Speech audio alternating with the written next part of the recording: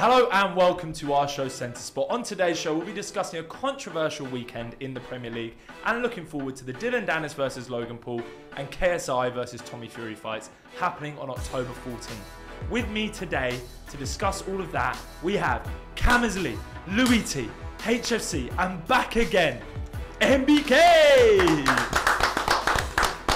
Come on boys. Come on the boys. Come on the boys. Let's go straight into it, boys. The Premier League this weekend was pretty nuts. There was a lot of surprising results, but I think there's two teams that we haven't touched on that much that we need to touch on, that we need to appreciate. I think the first one that we need to start with is Aston Villa.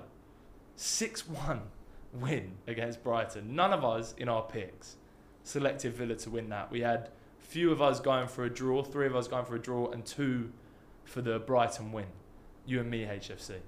But let's talk Villa, man. They're sitting 5th in the table, 15 points, 3 points behind Man City.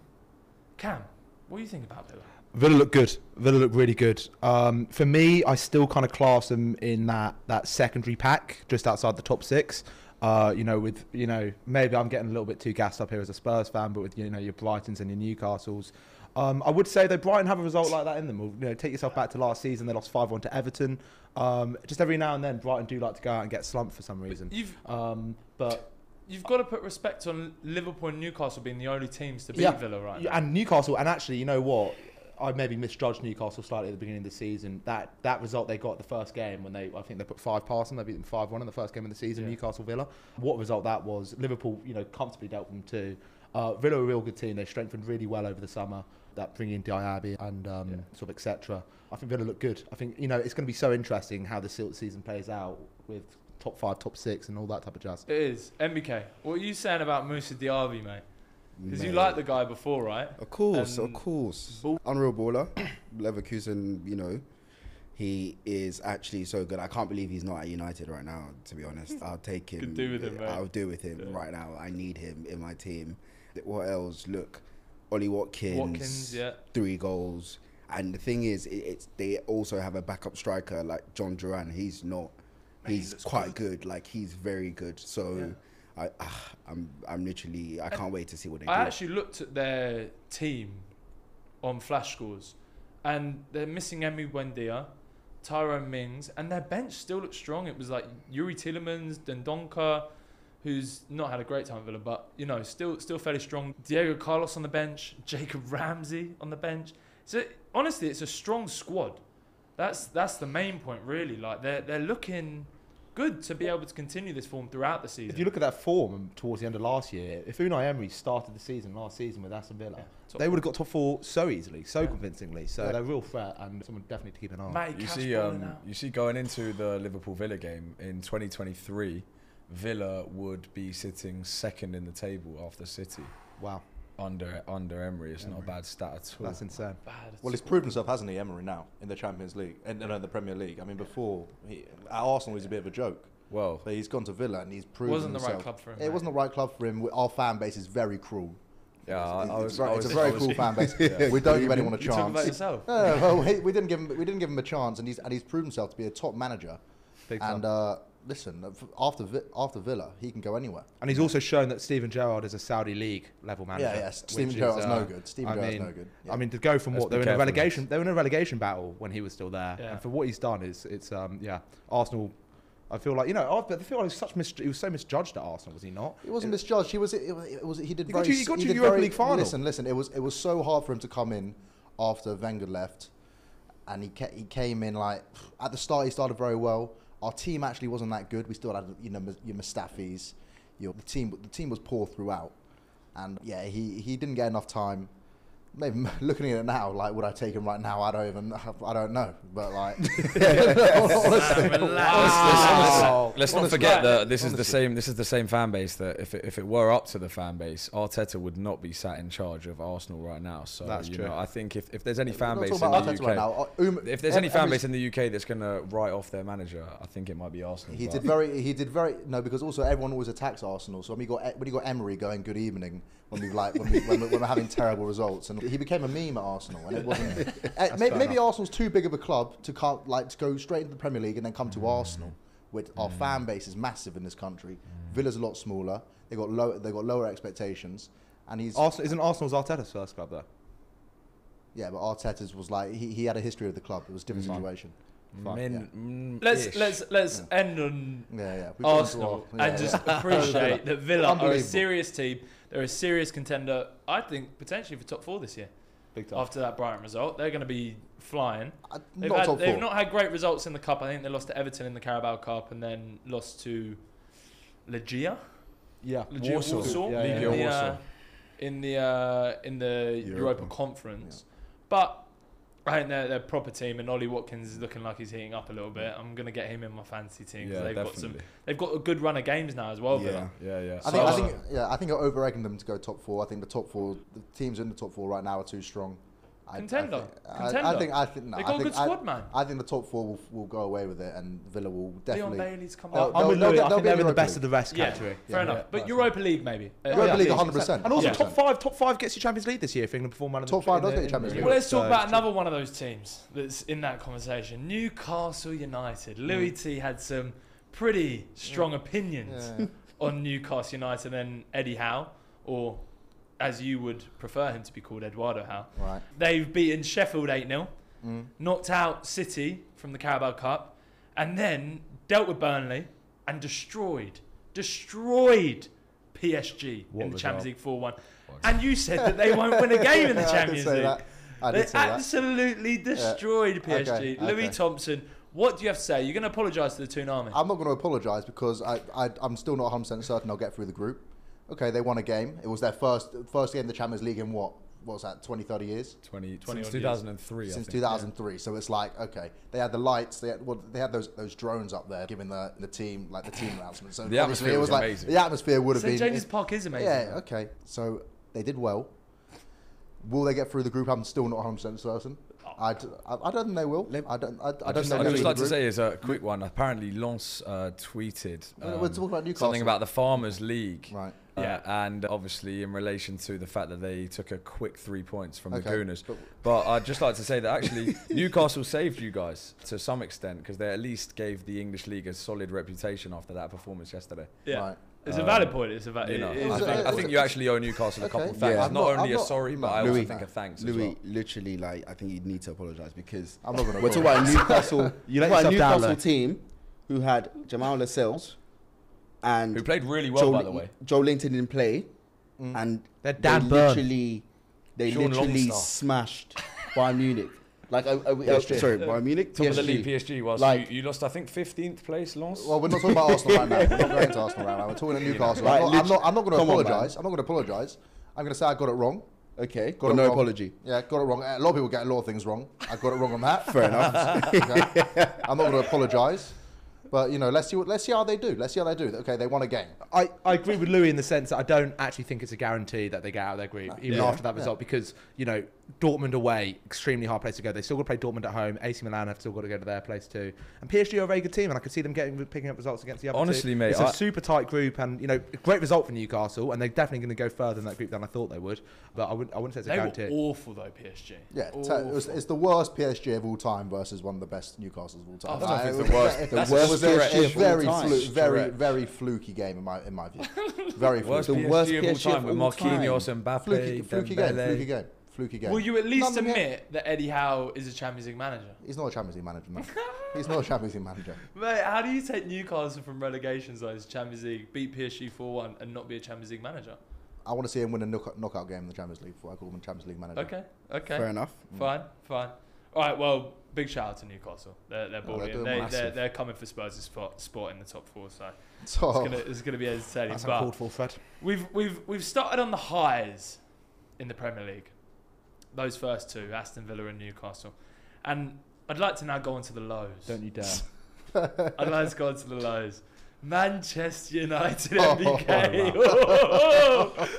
An awful result against Palace at Old Trafford. 1-0 to Palace. Absolute banger from Anderson. And then, just to rub it in, a 3-2 loss in the Champions League, bottom of the Champions League group, against Galatasaray at Old Trafford. People just come into your home and destroying you right now. You're just letting them walk in and rob you. breaking and entering. How breaking and entering? And I asked Nife this question Yeah. a few weeks ago, and he waffled and said it's early. But I'd like to ask you the same question. Is Erik Ten Hag in trouble? Look, there are two things I can say. Look, the political answer as a Man United fan would be, it's early days. But my actual answer is, I don't back him. Yeah. I quite frankly don't back him. Like, look, in all honesty, mate, everyone I know who's bald is good at what they do. Like, let's be real. Like Pep Guardiola, you have the guy from Breaking Bad. You have, Lester's pretty funny. You have the guy from Breaking Bad. You have Professor X. Like they're geniuses. And this guy comes in. He oh my god. This guy comes in. His subs are awful. His choices are awful. His management is awful. I don't really know what to say. I don't know how I feel about him. But what I will say is, in his defence, we've got some players who I'm not sure about anymore. A lot of United fans are not going to like this, and this is the truth. But at this point in time, I cannot see Marcus Rashford making it. I'm being completely brutal and honest, because there's two things. One, if he doesn't score, he doesn't offer anything. There's nothing else that he offers if he doesn't score. You don't turn up unless Marcus Rashford turns up. So he's basically your only player that dominates whether you perform well or you perform badly. Yeah. Marcus Rashford turns up, man, you play well. Marcus Rashford doesn't turn up, you play badly. Yeah, I agree. But look, he's a key player in terms of he's always starting. We need him to perform, agreed. But at this point in time, what do we say? The guy's, 26? Yeah. The guy's 26 now, and if he doesn't score, he doesn't have a good game. Yeah, it's incredible. You look at Saka. Saka doesn't need to score to have a good game. But Marcus Rashford, he's there. He's pointing fingers. He gets the ball. He just stays there looking for but you're comparing world-class talent in Saka there to good talent. Come, let's look. Like, but I think for you guys, it's a weird situation with Erik Ten Hag, because he has actually spent a lot of money.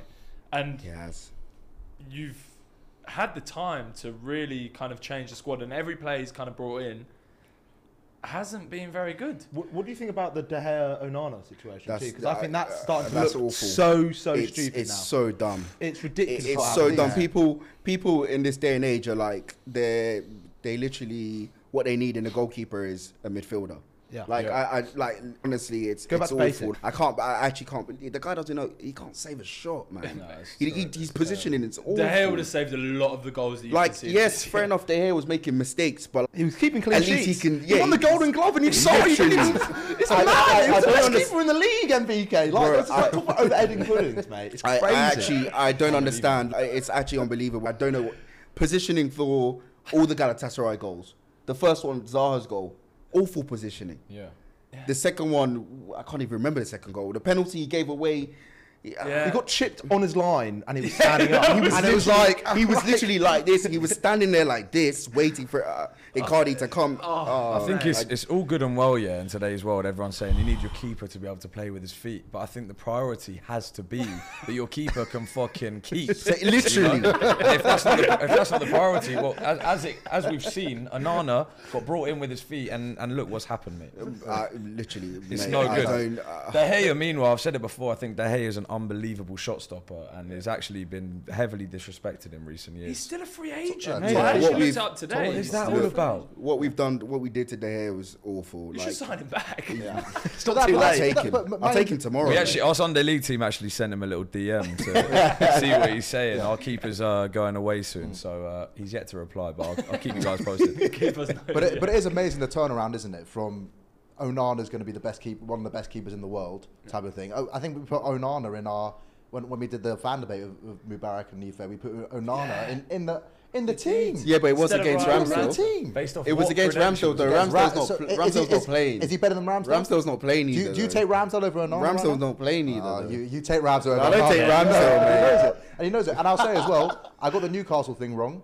But I also said the Man United fans will turn on Ten Hag and he'll be gone by February. And I said the Man United won't get out of the group stage. Yeah, but you said so those are two calls that I've made correct. They won't get out of the group stage. They might get out of the group stage. We're 2 games in. And Ten Hag will be gone. First of all, we might still get out of the group stage. Like, relax. Let's slow down. Like, what we talking about here? Yeah. Secondly, Ten Hag to go. I need him gone by tomorrow. I don't mind.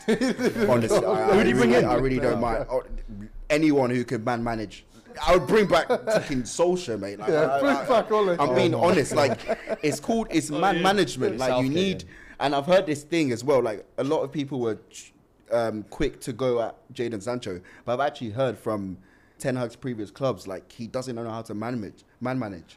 He seems a bit of a dry guy, Ten Hag. He seems like he struggles to he doesn't have a connection with people, to be honest. Because that's just from his interviews and stuff. He's Dutch. He is just dry. Have you seen, apparently David Neres apparently came in with a fairly, like some sort of trim that Ten Hag wasn't happy with. And Ten Hag made that clear, yeah. And Neres said to him, look, you focus on your trim, I'll focus on mine. And apparently Neres was whacked on the bench for the next 2 games. Bro, he literally, the guy's a tyrant, man. I don't know what to do, man, because you see him, we're losing the game, and other managers are there, thinking, he just stands there. Could never be my gaffer. I'd compare him to kind of that angry teacher at school that hates their life kind of thing. Insecure as well, insecure. Yeah, he doesn't. He can't be questioned. If you question him, you're in trouble. That to me is a sign of insecurity. You get a detention straight away. Yeah, he's slapping detentions out left, right, and centre. Yeah, which isn't a good sign for a gaffer, mate. It's not a good sign for a gaffer. Not the guy. So he's in trouble according to MBK. He's in trouble. We're in trouble. Yeah. There are a few positives. Like you got Burnley this weekend. 1 point ahead of Chelsea. You're 10th in the league. Chelsea are 11th, and the heat that Chelsea have kind of got, but maybe not so much heat because it was kind of expected. But with you guys, I don't feel like you've had as much heat as Chelsea, and you're literally 1 point ahead of them. Maybe it's after this Palace loss that heat comes, but God, you've been bad. Really honestly, bad. Awful. I guess Højlund's your only sort of potential positive. He does look good, actually. I like Højlund. I like Amrabat. Anyone else, I don't. I don't know about Amrabat. Amrabat got Amrabat. I don't think did himself any favours against Galatasaray, to be honest with you. I saw him getting spun. What, in the goal? I saw him getting spun. In the goal. That's fair enough, but bro, the difference is, okay, he gets spun. Yeah. There's still 3 defenders against 2 attackers. Come on, man. Yeah. Come on, let's be real. Yeah. Everything good's been Højlund or Amrabat. Anyone else? Going back to the Amrabat thing as well, you could argue, why is Amrabat playing left back as well? Yeah. I mean, that doesn't help him, I mean, any player that goes to Man U seems to just flop. So, I mean, you've got to give Onana the benefit of the doubt, and you've got to give Amrabat the benefit of the doubt. Casemiro's got more red cards in however many games to Man U than he did in most of his career. Pretty much ever, yeah. So, it's just a pretty horrendous situation for Man U at the moment, and I think a lot of it does go down to the ownership. Look at a club like Brighton that don't have these big money names that just operate well and go up the table. Villa operated well recently. Newcastle operated well recently, and they perform well. And Man U are just kind of the other end of it, and Chelsea, where they've been operated really poorly from the top, and it affects the performances on the pitch. So they've got to have a complete overhaul of the squad at United. But they've done it so many times. They've got to, even like someone like Rashford, Bruno Fernandes. They need to go. You can't. They're in a cycle now. I don't know if it's an overhaul. I don't know if it's an overhaul. I just think some players are just not playing for the badge. I think Rashford's having issues at home that's affecting him. So look, let's see what happens. And tough time. I would say Bruno Fernandes is not the man you want representing your club as Capitano as well, but let me not delve into details. Tough time for MBK. Cheers, Aaron. All right, let's quickly brush over Arsenal. Great result for Bournemouth, 4-0 win. Great result against Bournemouth, 4-0 win. Saka, Oda, Havertz gets that penalty, and the Arsenal fans go wild. I'm a little bit unsure about that chant. About 60 million down the drain being included in the chant is a bit strange. But the song is a vibe. So, Louis, I know you really won't want to touch on Arsenal 4-0 against Bournemouth because you're a negative Nancy.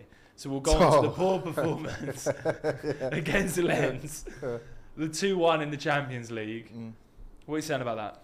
Okay, well, good result against Bournemouth. Okay, we'll take that. Lens, just terrible. We've got, since the start of the season, there's been no fluidity to our game. We've got passengers like Havertz in the team being played. Yeah, you take 65 million. Yeah, we spent it. Take the loss. Take it. Like we made a mistake. Arteta made a mistake. Accept it. Put your hands up and say, like, okay, it is what it is. He'll be a squad player. We'll bring him on maybe like 10 minutes to go. We're 3-0 up type of thing. Don't start him. Don't start him. In the Champions League, you're starting him. The guy is so bad at everything. He slows down our play massively. Can't shoot. I've never seen anyone as bad at finishing as him. Can't pass. He's slow. He's not good at anything. He's not good at anything, and he starts. And we're trying to win. We're trying to do things this season. And we brought someone in who's so bad, and he's a passenger, and he makes everything worse at our club. And it really upsets me. I swear he's the only Champions League winner in your club, though. Wow. Champions League winner. Okay, he can be. He can be a Champions League winner. Easy. Okay, watch him. Do you watch Arsenal play? Watch this guy play week in, week out. He's so bad. I can't lie. I really want to support Havertz, and I really do want to back him, but he's not wrong. When I watch Havertz in that left centre mid position that we're playing, left attacking mid position, you know, like FIFA from like 06, where you could only run in kind of diagonals. You didn't have that 360. You know, you don't have that agility. Don't have that agility. He looks like that kind of guy. He has no agility. He's so big and that's a great analogy. It would take ages to, when you're sprinting, you'd have to like it would like curve round and then eventually make it. He has just been so poor. It's shocking. And I don't really get the reasoning why we keep starting him. Maybe it's because don't have a great other option there, and he does work hard and he does try and defend. But I would also say in that game, I don't think Havertz should be the main scapegoat in that game. Raya gives away the first goal with a bad pass, and the second goal was just poor defending. It wasn't Havertz. So I don't think he should be the scapegoat in that situation. It's not the scapegoat. We've been poor. We've been poor throughout the season. Well, Bournemouth, Bournemouth was the good the result. Good Arsenal result. Good result. I haven't seen the same fluidity as I saw last season. And when you got a guy like Havertz starting a centre mid, and a lot of the play goes through him, we're going to struggle. Play Smith Rowe. Why isn't Smith Rowe getting a game? Yeah. Why isn't he getting a game? 2 seasons ago, as a 20-year-old, 19-year-old, he scored 11 goals in the Premier League and got like 7 assists. Play him. Yeah, why is he being played? I would like to see Smith Rowe back for sure, because he does just add a dynamic. It wasn't an injury problem. It was an injury problem, wasn't it? Yeah, he's still coming back. That's the main reason. And you saw him. He missed that chance against Bournemouth and then was crying at the end of the game. Because it was an easy chance. He should have finished it. Right. And it was devastating. I was so upset when he missed it, because it was just like, that was his like moment to come back and score a goal after all these injury problems. And then it's a super easy chance. Just slot it away, and he misses it, and it puts it wide. And it's like, man. And then he's crying at the end of the game. So he's clearly low on confidence, maybe low on match fitness. But I do agree. I'd prefer to see Smith Rowe in that left. You've got to start him. Is Vieira injured? Vieira's been having a couple of cocks, and also Vieira's not really left centre mid. And Vieira's not really left centre mid. He's more of a right wing player. Yeah. And also Vieira, he's very. I like Vieira more than Havertz. Listen, I'd play Ramsdale in centre mid over Havertz. Honestly, it's at that level. But Vieira is very weak, very slight, very weak. He gets pushed on the ball easy. Havertz has at least got presence about him. He's got presence. Yeah. But Smith Rowe, fast, strong, good at dribbling. He's way better at he's low on confidence. Way better at finishing than Havertz. Not even close. And would you not say Havertz is low on confidence, though? Havertz is. There's obviously a good player there somewhere. That guy's lacking everything, man. One thing that doesn't help is gooners like ULT ridiculing him, putting him down. I can't imagine that helps Havertz in the slightest. I'd actually call you out, Louis, as the epitome of gooners that don't help their players in the slightest. You know, like. I would say do Havertz a favour and give him some confidence. Havertz can't hear me. Havertz can't hear me talk. And when Havertz scored the penalty, all the Arsenal fans were going. Like they had a song about him. So it's not like everyone's going against Havertz. Everyone wants him to do well. There's been a lot of talk about Havertz. I want him to do well. He's not going to do well. End it. I can't disagree. You are the epitome of a reactionary Arsenal fan. Twitter But gooners. I do think that Arsenal fans are kind of behind Kai Havertz. We want to see him do well, but it's just when we're watching him, he's just not doing well. Apart from this guy. Let's go on from the Gooners and let's go on to the big talking point of this whole weekend. Liverpool versus Spurs. Spurs come out with the win. Come on. 2-1. Spurs on fire. They keep going under Ange, unbeaten in the Premier League. Only unbeaten Premier League team in England across all competitions. You got beat by. Well, You only play in one not competition. true. That was in 90 Cam, minutes. That was in 90 minutes. Who did Arsenal lose to in the Premier League? No, only Premier League team who's unbeaten in all competitions. They're only playing in one competition, mate. And they got- Cam, and you they got got knocked out of a apply in the same competition. way. We lost on penalties in 90 minutes. You I had got 90 knocked minutes out of a in. competition. We lost So in, not no, a but in 90 competition. minutes, What a we lost on stupid penalties. statement. Right, well, let's just ignore that awful stat. Give me because it Pedro didn't correct. Porro. And let's go Move past into that. Yeah. HFC, your view on this game with many controversial decisions. Obviously, one very obvious one, and one that the Premier League panel has come out with the red card to Jota, saying that it was an incorrect decision as well. So how did you feel about this game? Of course, so yeah, today has obviously been the day that they've come out and said that Jota's second yellow wasn't a yellow. So that would match up with his first yellow also not being a yellow as well, which would suggest that he shouldn't have been sent off. I would say that that's the smallest, that's one, it's the smallest of our problems really. The fact that we've scored a perfectly legitimate goal. We've all heard the audio now, yeah? I've never in my whole life of watching football, and it's been a while now, I've never in my whole life stood there in front of a television convinced that there's darker things happening behind the scenes. I'd be interested to see the ref's bank balance and whether he's got any something from Daniel Levy, because to me personally, that can be the only possible explanation. Oh yeah, because Spurs have very clearly benefited from a whole conspiracy of success, haven't they? Well, because Spurs are clearly well-known Daniel Levy's decided to successful club switch out up his there, going out approach. paying It wasn't referees. working before, so he's decided, Honestly, you know what, I'm going to start swinging the refs' little 50s out the back of the back pocket. I would just say, Cameras, I was sat in a pub watching the game. I was stood in a pub watching the game. And the goal goes in, Liverpool fans celebrate, Spurs fans are gutted. Linesman flag goes up, the whole thing's reverse. The screen, pub's full of people. The screen shows the line, the offside line, the onside line, and the whole thing changes again. All the Liverpool fans start celebrating, all the Spurs fans head in hands. No lines, game carries on. Everyone's... I've personally never seen anything like it in my life. It makes me think, as a football fan, it makes me question the point of committing my whole life to this. If these things are going to happen, you can join the club on that one, mate. What can possibly? And this is just me. I didn't go to the game. I didn't travel from Liverpool and back to go and watch this game get ruined by a ref. I'd say across the whole of the UK, no man did his job worse than the ref of the biggest game of the weekend in the most watched league in the world. Something doesn't add up there, in my opinion. No, it does add up. It was a Cameras, mistake. Look, what do you have to say to that? I'm sorry. Look, I apologise to all Liverpool fans for your hard feelings, but you need to grow up a little bit, okay? It was a mistake, okay? Mistakes have happened consistently throughout the whole history of officiating football. You take yourself back to before VAR, right? We used to sit here and debate about offside goals that were given when they were actually onside and vice versa. Balls that cross the line, we're going to be talking about this in a little bit, right? People get hard done by. Spurs, most of all of them, if anything, right? Okay? I'll give you a couple of examples now. Last season, Jota kicks, yeah? See that camera? Kicks Ollie Skip in the head. Kicks him in the head, okay? Ryan Mason comes out in the match interview after and says, leave it there, Harry. Let's just calm it down. Calm it down on the theatrics, mate. Okay? Klopp comes out and says, after Ryan Mason complains, he goes, Ryan Mason should be concerned about other things, right? Well, Klopp, here's my message to you. Grow up, focus on the game. Who are you playing tonight? Lask? Is that it? In Europa League. Whoever you're playing tonight, focus on that, mate, okay, and move on. Because shit happens, mate. Your game against Wolves in January in the FA Cup. You should have gone out of the FA Cup, mate. You should have gone out in that game. But it was a dodgy VAR decision. I'm sorry to Liverpool fans that they feel so hard done by. But mistakes happen, mate. Okay, and this whole talk of replaying, and I was actually with you. I was with you when the statement came out. But the way that Liverpool have gone on in the past couple of days is sort of like this whole, the whole world's against us. It's a conspiracy led by Daniel Levy. Are you hearing yourself, mate? It's the most embarrassing shit I've ever heard in my life, man. Okay? Mistakes happen. Liverpool aren't the only club in the world that have had it unlucky in a football game. Okay? I'm sure you can think of a couple of examples. Nani versus Real Madrid. I'm sure Brentford last year. Like these Liverpool fans. I heard someone on Redman TV earlier say it was the worst officiated game of all time.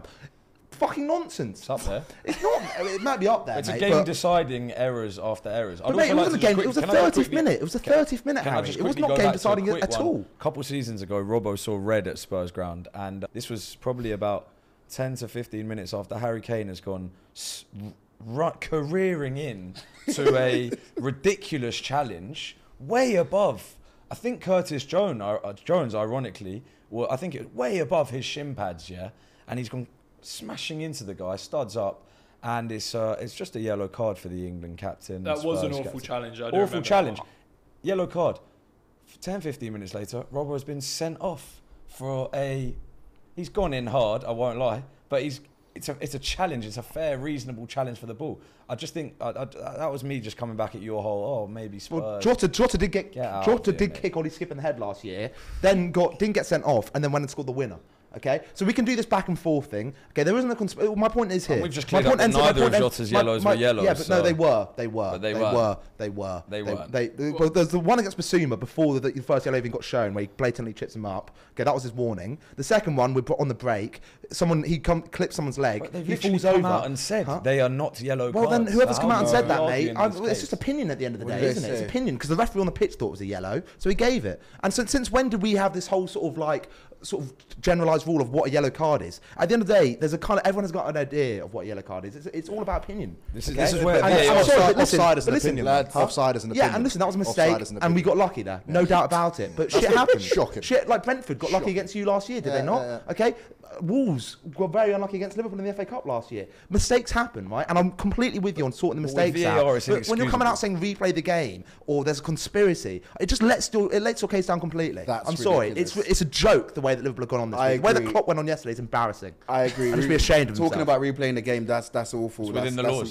It's not within the laws. When's that ever happened before? When was the last time? Arsenal in the FA Cup replayed the game because one of your players didn't understand sport, you give the ball back to the other team. But how can you, mate? I don't understand. But I don't think we disagree too much. The thing is that one issue that I've got with VAR is that the inexcusable side of it is that the VAR was supposed to eliminate subjectivity, and it has not done that.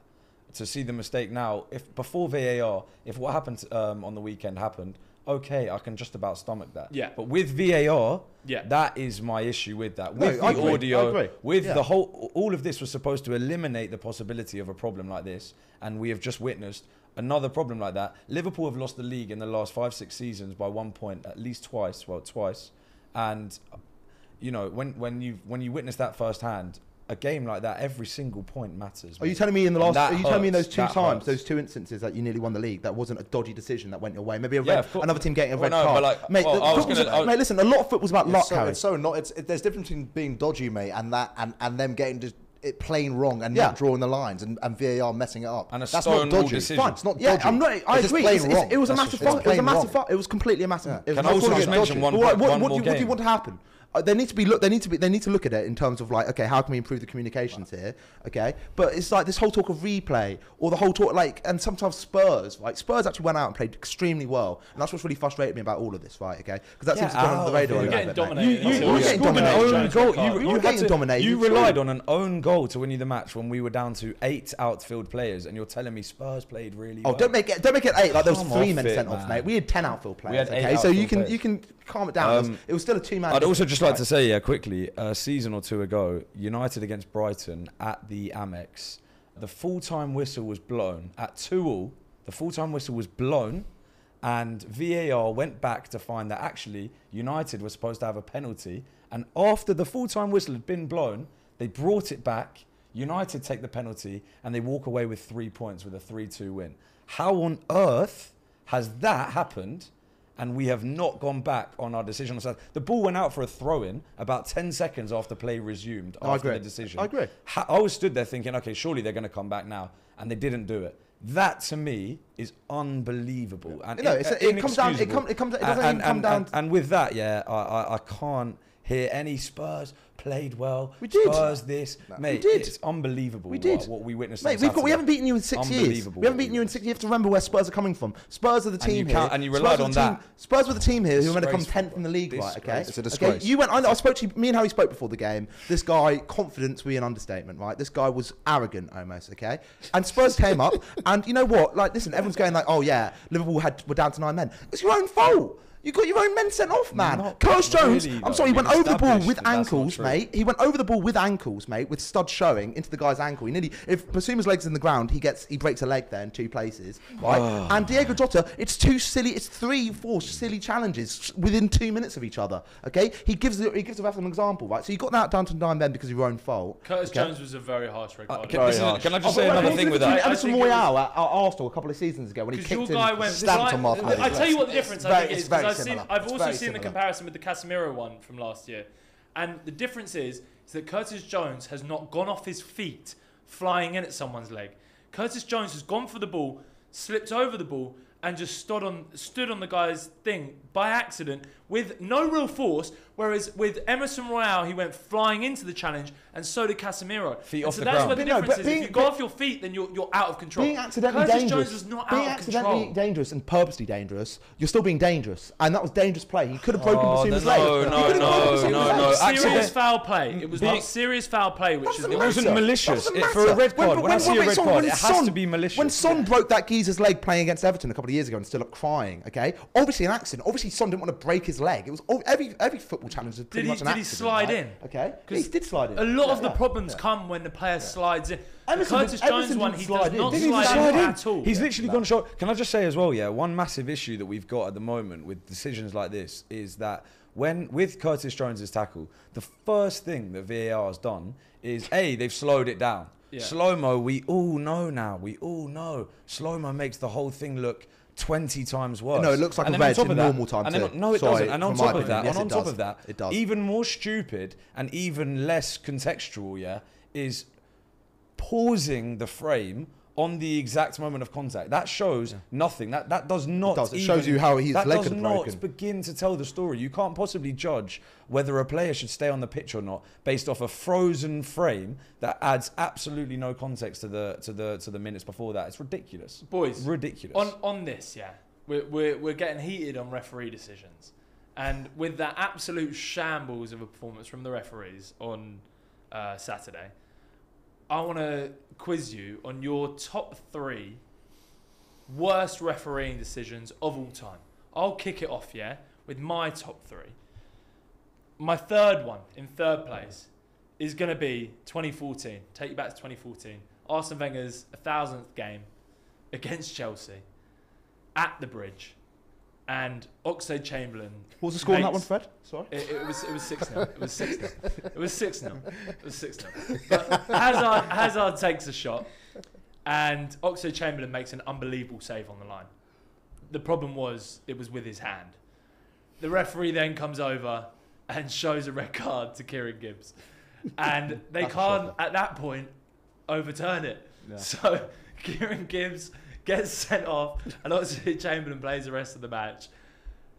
Granted, maybe not the most influential decision of all time because Arsenal lost 6-0, but still one of the biggest referee blunders of all time. My second one, RVP, Robin Van Persie against Barcelona. Take you back to 2011. Arsenal 1-1 in the game, 55th minute, 3-2 up on aggregate. RVP breaks through from a ball, shoots. Within 1 second of the referee's whistle of it being offside, referee shows him 2 yellows. And he gets sent off, and Arsenal end up losing the game 3-1, 4-3 on aggregate. And Arsenal knocked out. And in the words of Robin Van Persie, it is a joke. So that was a horrendous decision. And then my number one, genuinely, and I genuinely believe this, and I said it to you, Cameras, I think Liverpool versus Spurs, that offside-onside decision, in my opinion, is the worst referee decision of all time because they had all the information. A guy was sitting at a screen with literally the decision in front of him of it's onside, and somehow the goal hasn't been given. With every other decision that we're probably going to talk about, there's an element of the referee didn't have all the information, he made a mistake in that way, no one could have corrected him. With this one, the referee's made a mistake, it went to a man in a room in front of a screen, and he still got it wrong, which to me is insane. It's not like Arsenal-Brentford where they didn't check it. It's that they checked it, and they still got it wrong. So those are my 3. Cammersley? Yeah. Great 3, Fred, I have to say. Bit Gooner bias though. It's my opinion, mate. I've done something. I've done something a little bit similar on Spurs. Yeah. So number 3 for me, England versus Germany, World Cup final 1966. The 3rd goal that we scored, arguably one of the most influential goals in English football history. Did it cross the line? Came down to the referee. I just thought I'd throw it out there, show that I'm not completely biased. Because my next 2, it's got to be starting off with Liverpool versus Wolves in January 2023, FA Cup. Very similar circumstances to what happened with Spurs and Liverpool on the weekend. Did they have the camera angle though? Well, yeah, but it's not beyond the wit of man to figure out what's onside and what's offside. Like, I'm sorry. Okay. Did he have all the information he needed to make the decision? I'm pretty sure I saw. No. Well, you know what?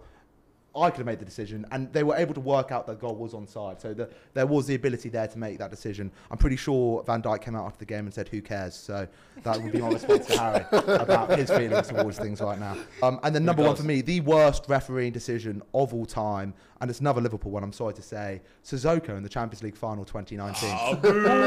Ball hits. Look, look. You can go Google it right now. Freddie, put a photo up for me, mate. Yeah. Ball hits here. I'll put the other photo up as well, though. Yeah, put all the photos you want to up, mate. But put this one I'm talking about right now. Because the ball hits here, right? Okay? It's never, ever... It's not, mate. It's and never, it stands ever. up here in the middle of the box. And if your hand's here and the ball hits here, it hits your upper chest, right? It's not a handball, it's your chest ball, if anything, I've seen right? that photo, though, Cam. And there is another photo of where it rolls down and then hits here. I might not have seen that photo. Okay, there might be multiple photos out there. But the photos that I've seen of me remembering the game. Okay, also remember 45 seconds in. 45 seconds in. It's not like, it's been a tight game, Liverpool all over us. You're 45 seconds in. And it's like, if it hits him here, I get it. But it's hit him here. Honestly, I'll never get over it. And fuck Liverpool. Okay, fine. MBK. Good 3. First one, I'll go with England against Germany in the World Cup. Which one? 2010. Yeah. The Lampard goal. That's some awful criminal decision. Went Like a mile over. how are you getting that wrong? That would have put England in pole position to actually win that game. And who knows what would have happened. Did get smoked after that, but did get smoked after that. But a goal it would have been changes a massive everything. goal. I think it would have been 1-0, no? Literally. 2-2. You started drawing. Matthew Watson as well. Yeah, with the header, great shout.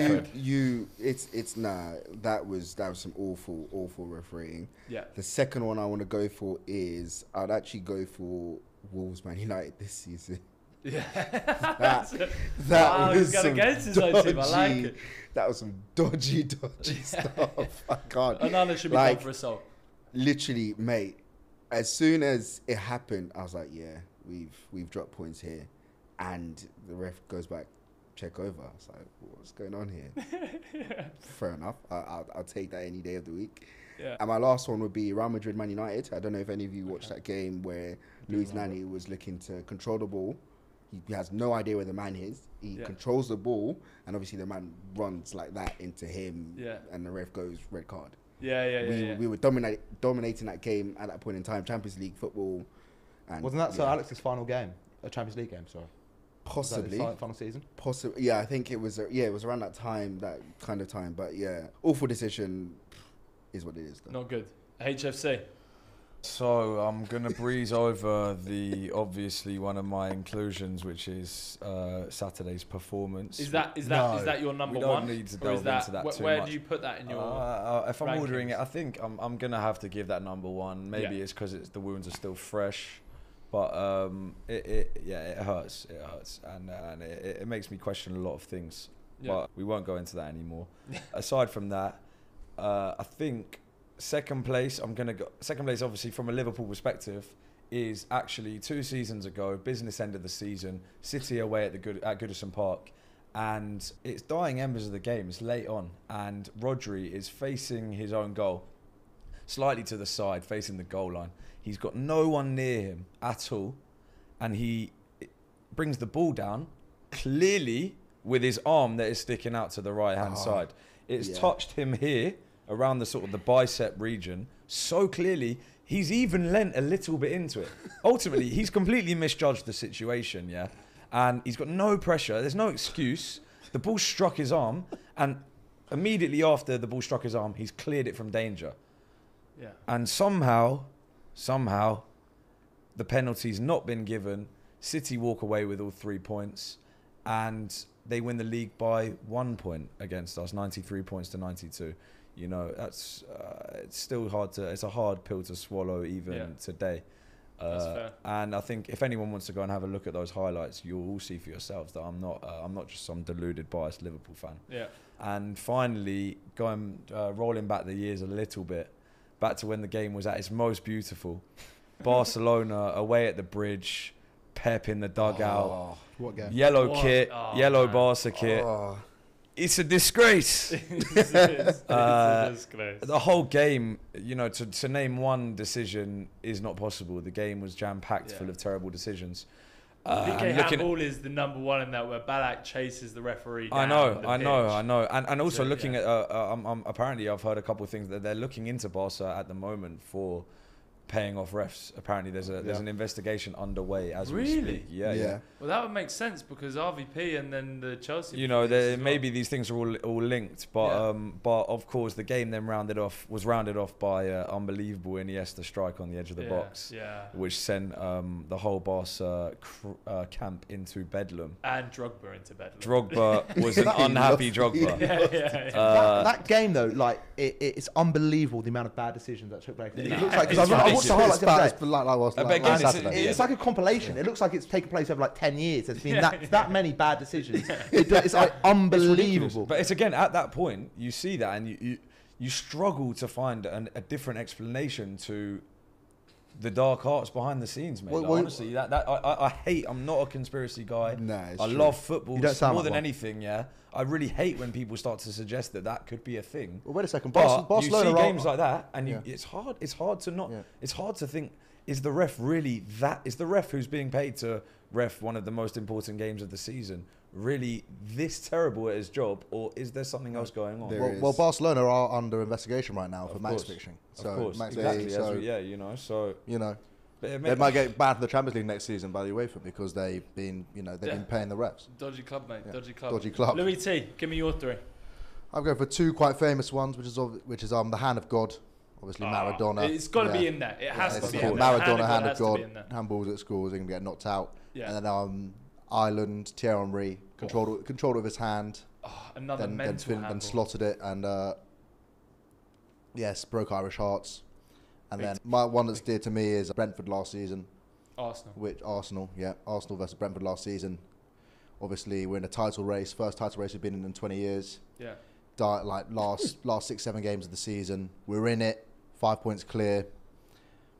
You know, we dropped points against Brentford at home because the referee forgot to draw the lines and VAR forgot to draw the lines. It was an absolute disgrace, and like Klopp, I would have replayed that game too. 100%. Honestly, there's a good argument for that. Yeah. It is when a decision like that happens and you're in a big game that means a lot. Like that Brentford game did mean a massive amount to us. The fact that we dropped 2 points there and we're ahead of City and we get those extra 2 points could have meant a lot. Didn't in the end, but could have meant a lot. And like with this Liverpool Spurs game, you never know how that game's going to end up at the end of the season with how points turn out. Sorry, Freddie. Just to cut in there because I just thought about something. Do you think it makes sense to play the game again, or do you think it makes sense to more or less have a remark and give that decision? It's back? So hard, man. Do you see the difference? Do you see what I'm saying? You just say 2-2. Exactly. Or you say replay the game. I don't think you can say 2-2. I think it actually, if you're going to do either, I think you have to replay the whole thing. You can't replay the whole thing. It's like it's crazy. Yeah. But then you're giving, let's say the Curtis Jones card we all agreed was a red card. Let's say that we all agreed on that. Yeah. Even though we don't. Then you're then Where do you draw the line? Where do you draw the line? Clarify. I'm not. Where do you draw? Because also that means that's now Spurs who who've done nothing wrong on their part now have to go play another game, right? Yeah. Okay, it's you're it's not like you've got a busy schedule, mate. You've got no midweek games. Listen, you're opening up a can of worms here, right? Okay, because now if you do this one time, yeah, I bet you Klopp in about 2 years will have to replay a game that he's fucking pissed off about. Okay, you got unlucky. There's not a conspiracy against you. I get where the anger's coming from. There needs to be a serious sort of look at and on the whole VAR situation. Yeah. But it's the whole replaying thing. Honestly, winds me up so much. It's a bad argument. Like the video, subscribe to the channel, and look at the rest of our channel. Come on, join the boys. Join the centre spot. Let's go. All right, boys. Let's go into the centre spot roundup. Europe win the Ryder Cup against USA. 16.5 to 11.5. Massive, massive, massive win. Angie J, our golfing correspondent, called it pretty well. He called that Tommy Fleetwood was going to win it for the Europe. So, huge stuff. Buffalo Bills smashed the Miami Dolphins. Buffalo Bills are playing in London this weekend against the Jacksonville Jags. My team to win the NFL. So, let's go. Super Bowl. England versus New Zealand, Cricket World Cup, first game. New Zealand absolutely smoked England. Won by 9 wickets. Not a good situation for England, but all still to play for. They can come back from that, get the top 4, and then play again in the semi-finals. Ireland versus Scotland this weekend, Saturday, 8 p.m. And the Gallagher Premiership starts next Friday. The rugby. Let's go. Cameras Lee, do you have anything to add to that? Couple things, Fred. Big week in regards to determining where the next 2 sort of international tournaments will be held. So obviously 2024 will be in Germany, the Euros. 2026, Mexico, USA and Canada. 2028, the last horse in the race is the UK and Ireland bid. So that, without any sort of catastrophes taking place, should mean that we get a home tournament, which would be very exciting. All home nations coming in to kind of help out with that one, so the atmosphere will just be unbelievable. Yeah. And then 2030, FIFA come out with yet another madness. We know these guys love messing up at World Cups if they can, and I feel like they might have done that here a little bit. They've for 2030, the main host will be Spain, Portugal, and Morocco, so across 2 continents. But they've added a third by letting Argentina, Paraguay, and Uruguay host their first 3 games. So that means you'll have 2 seasons, 3 continents, an ocean in the middle of the World Cup, because obviously in South America it's winter when it's our summer. So you'll be going from 8 degrees in Uruguay to 35 degrees in Morocco. It just seems a bit, I get what they're doing with the whole 2030 thing, but if you want to have a centenary World Cup hosted in South America, just give it to South America. But now it's all been set up so that Saudi Arabia can get the 2034 World Cup. Yeah. And it just all smells a little bit zoomy. Did you see that post from Stephen Gerrard on his Instagram?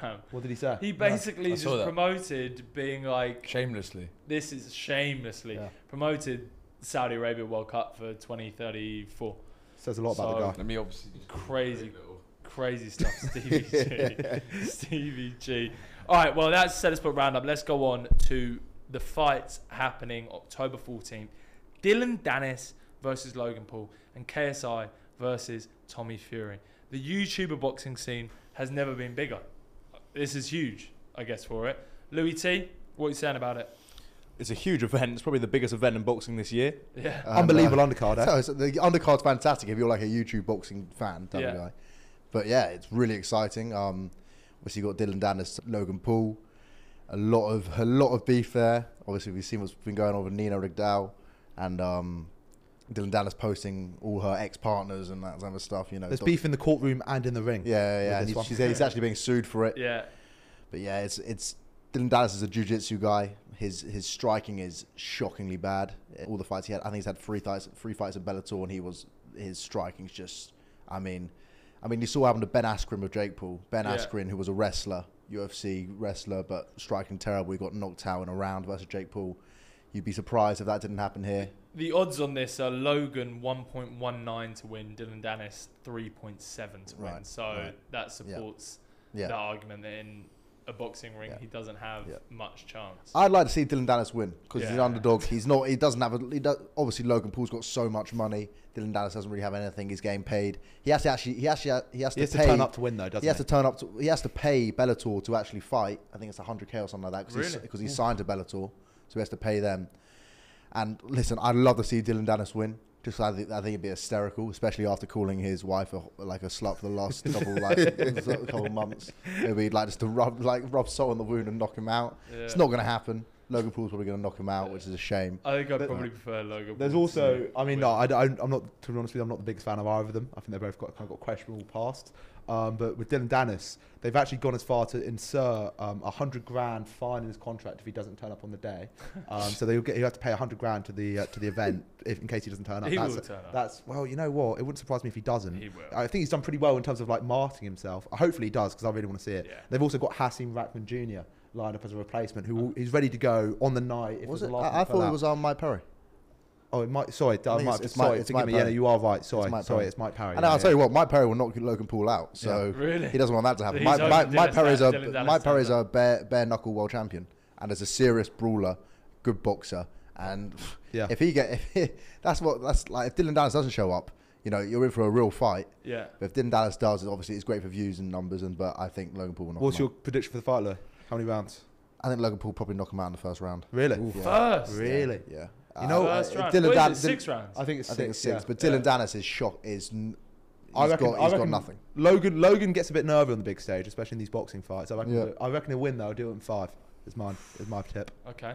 All right. Tell me about KSI Tommy Fury.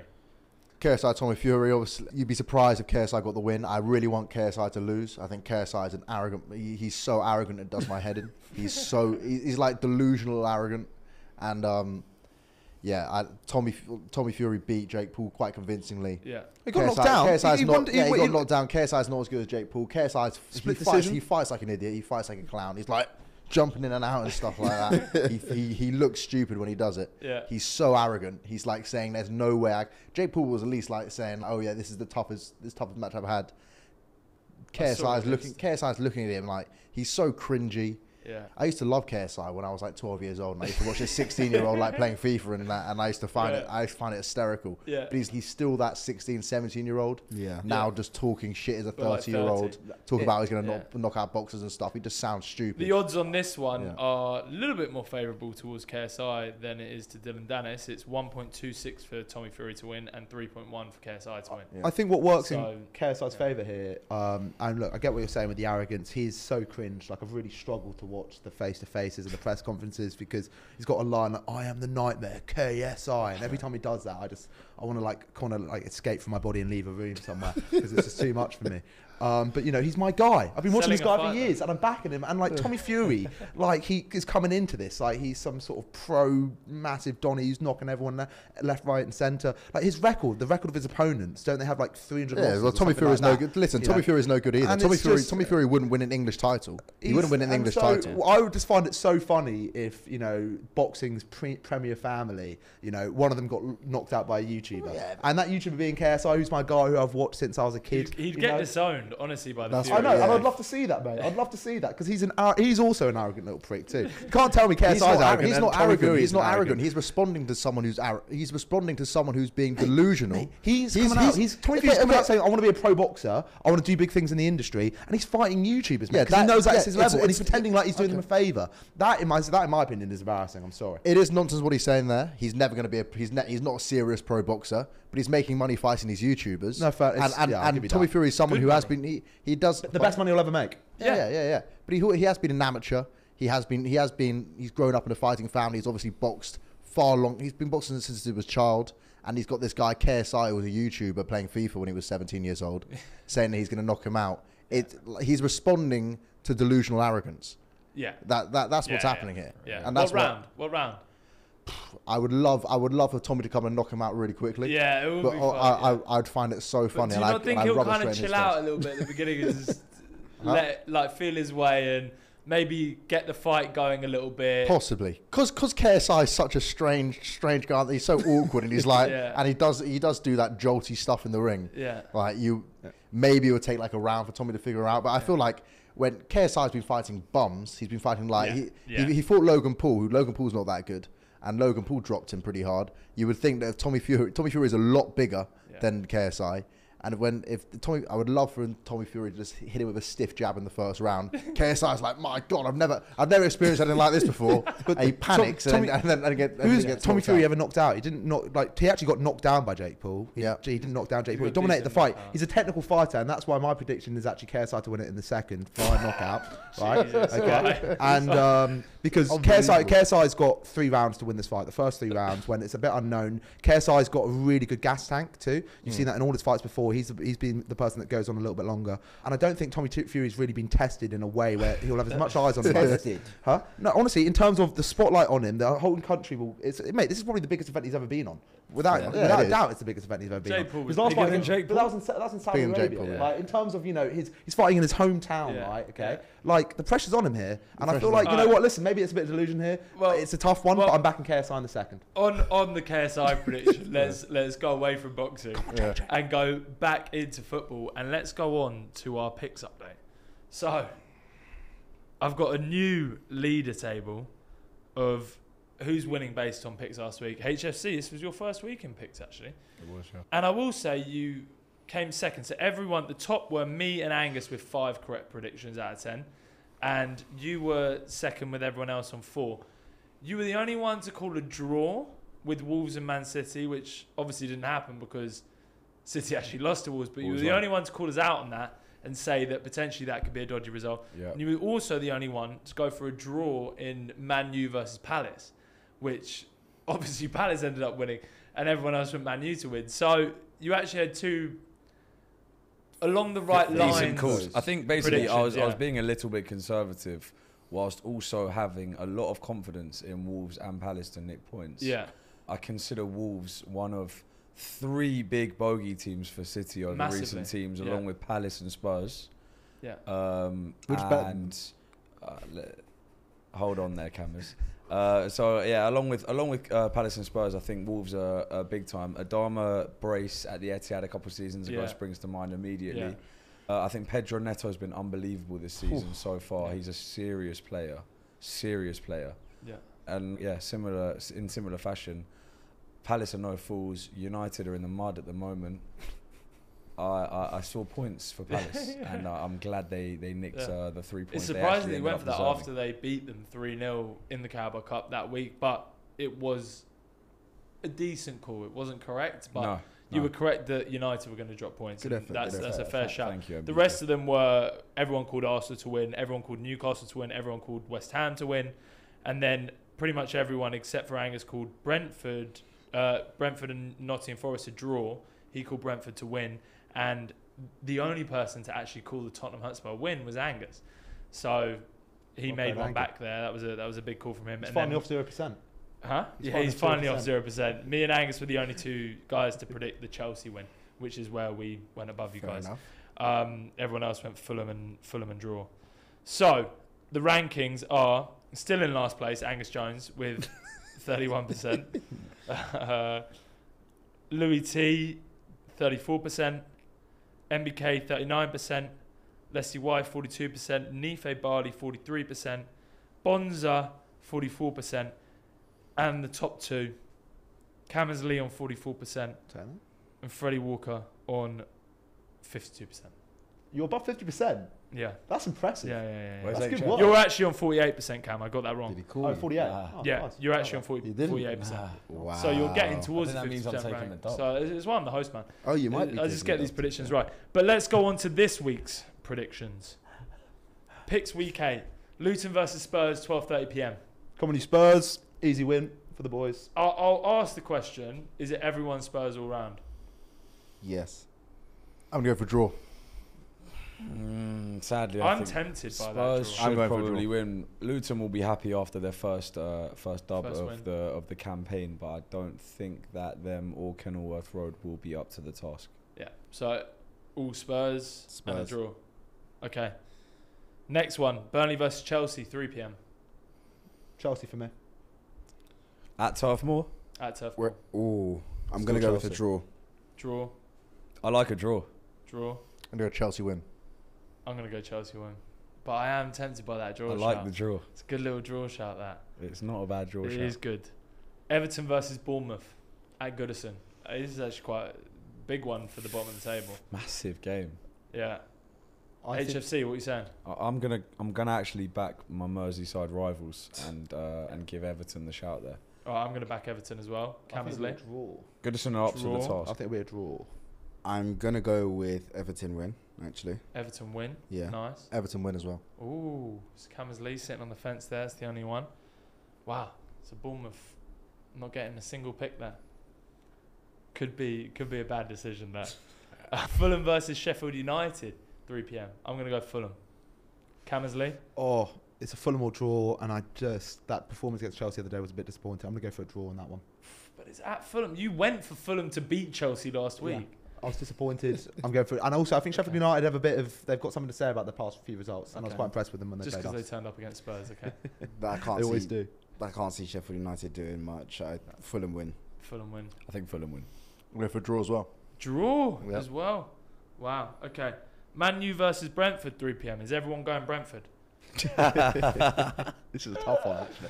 Who's at home? Old Trafford. It's at Old Trafford, but that means nothing these days. That means absolutely nothing. I'm going to go for a Man United win simply because they can't lose 3 games in a row, right? Like, they can't. They definitely can. Happen. Could though. When was the last time? We got to find that one out.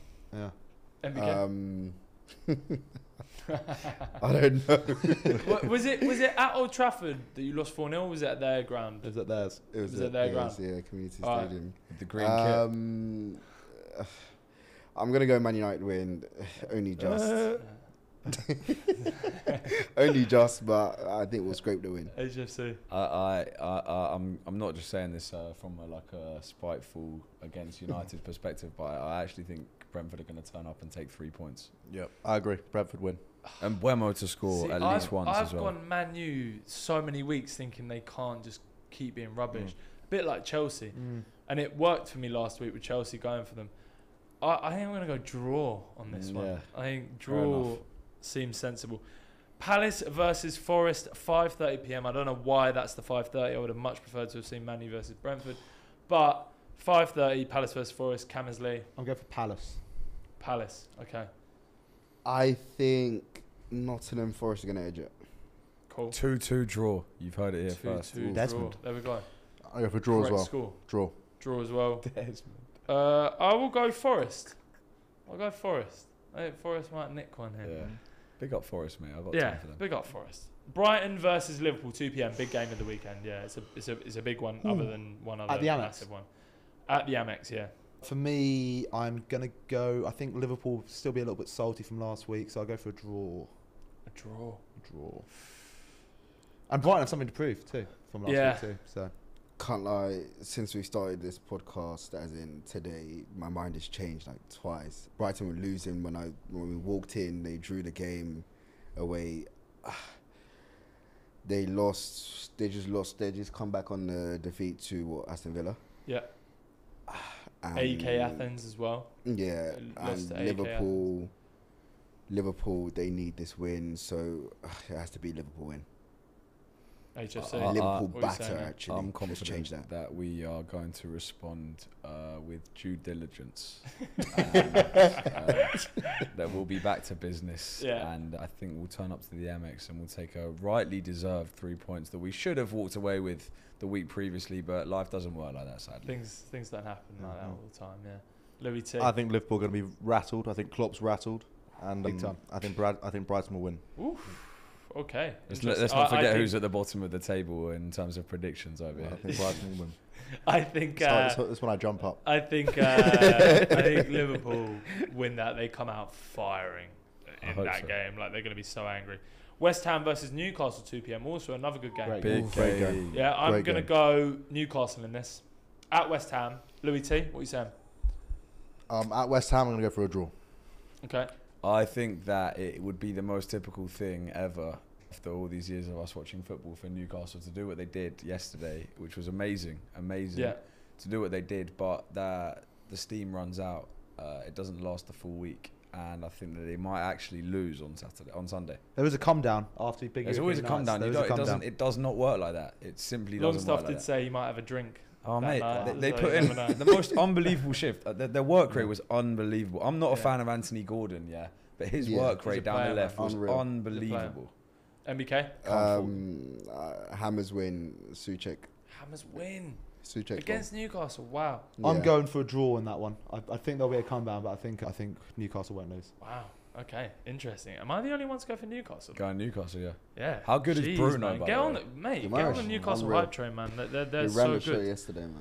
They're so good. Imagine running the show with Mbappe on the pitch, man. Bro, he's ridiculous, man. Yeah. He's unbelievably good. I watch him every single time and think, Bruno G. oh yeah, That's your shout favorite out. player, right? God. Oh, yeah, I'm yeah. gonna give a shout out as well. The amount of times the Newcastle fans were going, Yeah. Bruno. Yeah. It's completely reflective of his performance every single time. Yeah. Massive shout out as well to Miggy Almiron. Like, very good game yesterday. Yeah. Some comeback from that guy because he was a stinker at Newcastle until last season. How many players Stop. at Newcastle on the same boat with that? Yeah. So Linton was one playing too. like Almiron. Yeah. All right, let's go. Wolves versus Aston Villa, also at 2 p.m. A lot of 2 p.m s. Full 2 p.m. Derby day. 3. Wolves versus Aston Villa. Yeah. HFC, what are you saying on this one?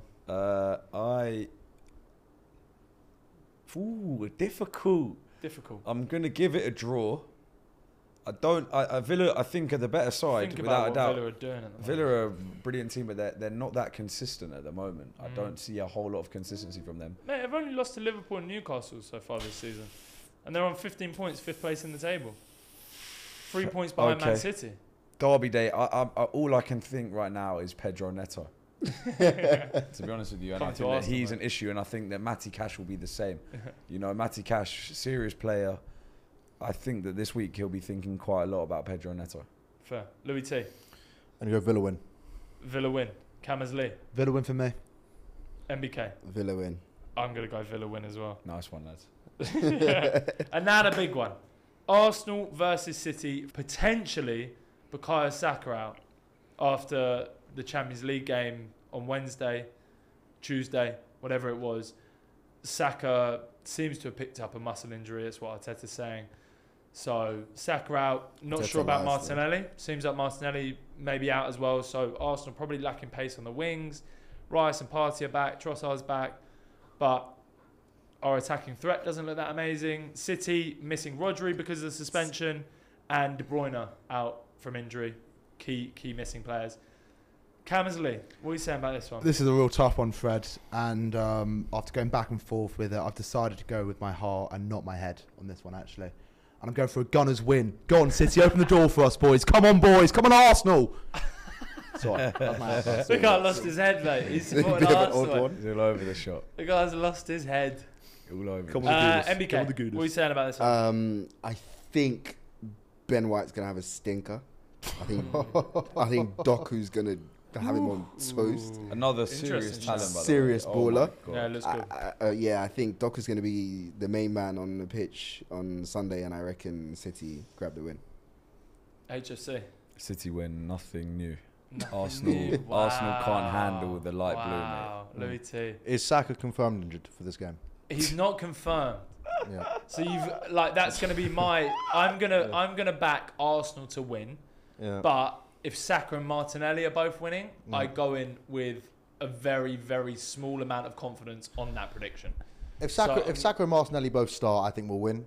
If they don't, and then we won't win, we'll lose. Because so are you going Arsenal? That's not the point of this game, by the way, though. Well, I don't know. It's so hard to. I don't even know what the team's going to be. Like, I could change my mind. I could say right now, like from our current situation, it looks like Saka and Martinelli are going to be out. I'm going to say we're going to lose. Okay, so that's your prediction, then, man. We're going to lose. You're going to predict Arsenal to lose we're going to City. lose. Fair enough, and it's not a wild prediction. You with me, Fred? Yeah, I'm with you, mate. Yeah, Come on, fella. Arsenal. Do us a favour, mate. Honestly, if Saka and Martinelli are out, then I really Obviously. don't believe in that prediction, but I've got to do it. Let's go on from the picks then, and let's finish this whole show off with a little game of Guess the Career Path. Yeah, we're going to find out who has the best ball knowledge here. And I'm going to say some teams' names to you guys. Wow. And it's going to be in the order of what teams they've gone through in their career. And you need to buzz in. Whoever's the first buzz in gets to say it. Don't say it before you've buzzed in and I've said who's the one that buzzed it in first, yeah? You can buzz in at any point in the listing. Right. But if you buzz in and you get it wrong, you're frozen out. First one. Bayern Munich 2. Bayern Munich. FC Augsburg on loan. Schalke. on loan. Southampton, Tottenham Hotspur. Højbjerg. Oh. Cavs lead. It's a gift. It's a gift. 1-0 up. 1-0 up. It's a gift. 1-0 up. We'll take those. It's a gift. Next one. Brighton Hove Albion. Newport County on loan. Peterborough United on loan. Leeds United on loan. Arsenal. Ben White. Oh, You missed me. it. How did you miss it? You should have had it at Newport County, man. I don't fucking go That's back a on these shocker players. from you, LT. I focus That's a on shocker when they're from started you. for the Arsenal. It's a shocker from that's you, 2 man. for Cam. Fair enough. Yeah, Cam is 2-0 Got the up. ball knowledge, boys. All right, Liefering. Red Bull Salzburg. Oh no. Haaland. No, you're frozen out. Get out of here, man. Someone else is going to get the point here. RB Leipzig. So, Liefering, Red Bull Salzburg, RB Leipzig, Liverpool. Dominic Szoboszlai.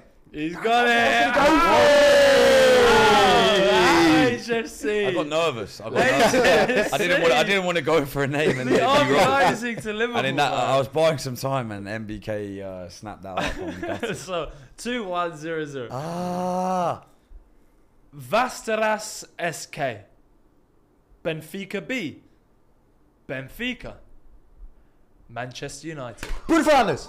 No, Oh, no, fuck. it's wrong. It's wrong. It's wrong. It's wrong. Is that it? Or is there more? Vasteras SK. Vasteras SK. Benfica B. Benfica. Manchester United. Lindelof. Yeah. Yeah! Okay. Oh, I needed you to get You were that, gonna get it Harry, wrong. man. I was about to go Bebe. You've each had, if you hadn't noticed, each one of you had one from your club there. And HFC and Louis T are still sitting on 0 points. So, the next I've one. been whacked in the same boat as this guy. The next so. one is 2-2. This could be the decider. I'll decide. We'll see. No. Mets. Monaco. Arsenal. Oh fuck! I went too early. I'm gonna say. Oh fuck! It's wrong. Lacazette. No, no, it's It's wrong. not. Giroud. No. No. You don't need to answer now. I've still got way more. Yeah, so Okay. it's me and MBK. Yeah, are it's Oh, me I and shouldn't you. have fucking asked. Mets, Monaco, Arsenal. Manchester City. Real Madrid on loan. Tottenham Hotspur on loan. Tottenham Hotspur. Oh, I know it. Crystal Oh, Palace. I know it is. Istanbul Başakşehir. Say Kaya again? Sarasapor. Olympia Samasi. I'll go through them again. Look, Tell can I us get again. back No, in? no, you can't. You No, can't. no. Tell us again. Mets. Monaco. Arsenal. Manchester City. Bakary Sanya. No. Oh, I know who it MBK's is. the only I know one. who it is. MBK, Hold on. I MBK, know you who have it to is. say it by the end of this, otherwise everyone else Oh, is it. no. All right, No, I picked the wrong guy. Mets, Monaco, I'm so sure I know who Arsenal, it is. Manchester City, Real Madrid on loan, Tottenham Hotspur on loan, Tottenham Hotspur permanently, Crystal Palace, Istanbul Başakşehir, Oh no, I flopped it. Kayserispor, Olympia Samasi. Fucking hell. 3. Think about Arsenal. Well, yeah. No, yeah. Think about the player that's played for 3 clubs in the Premier Gael League. Clichy. No. Adebayor. Come on! Ayo. I'll give Cammersley the win there. Actually, you know what? No. You know No, what? I'll No, tell you. no, I won't take a I point. won't give Cammersley the win Fine. there. All of you got it wrong. Fine. Shockers. Especially, I thought you would have got that with the Yeah. Arsenal. Literally, Man as City. soon as you said, as soon as you said after Monaco, and then Arsenal, Man City, you Tottenham. said Right, we're going to do I went one too more early. as a decider Yeah. between So ashamed. Cammersley mate. and I'm MBK. So All right, ashamed. let's Right? go. Oh my That's god. my win. Paris Saint-Germain B. Paris Saint-Germain. Crotone on loan. Bayer Leverkusen. Aston Villa. Is that it? Is that it? Yeah. You retired at Aston Villa. No, it's not necessarily retired. Oh. Luka Dean. No. Who? Can you Who say them again, went please? Can you- from Bayer Leverkusen to Aston Villa? Oh, you idiot! My head is shut up. If he gets it wrong, can I say it? Everyone just stop speaking. I just need a second to think. Got it. HFC got it. Let's keep the game coming. Let's keep the game coming. Let's do one more. It's a comeback's on. The comeback's on. All right. Get the ball. Get the ball. We've got to get one more that I'm going to decide. Okay, I've got one.